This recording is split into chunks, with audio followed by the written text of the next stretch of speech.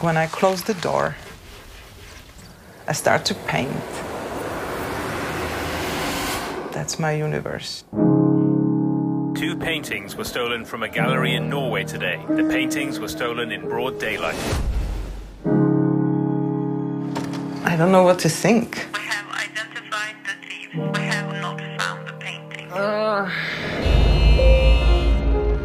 We had his name from the court papers. Hello? You might know who I am. I'm just a curious person. What made you do it? It was your masterpiece. Since I'm a painter, I'd love to make a portrait of you. I'll ask you regularly to sit here. I can tell you some more about how I got to be a criminal.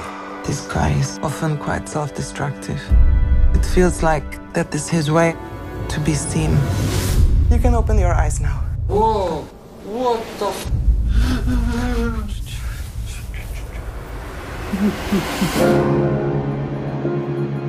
There was no way how I could see the thief in this guy. Hun ser meg jævlig godt. Men hun glemmer av og til at jeg ser henne minst like godt.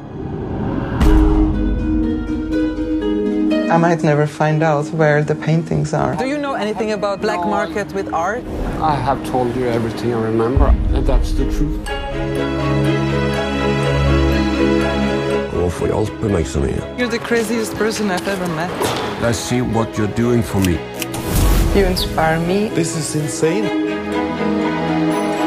This is a very, very sneaky guy. He's a bad boy, really bad boy. I started to search for the paintings.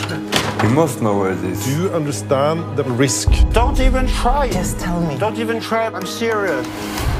This is destructive.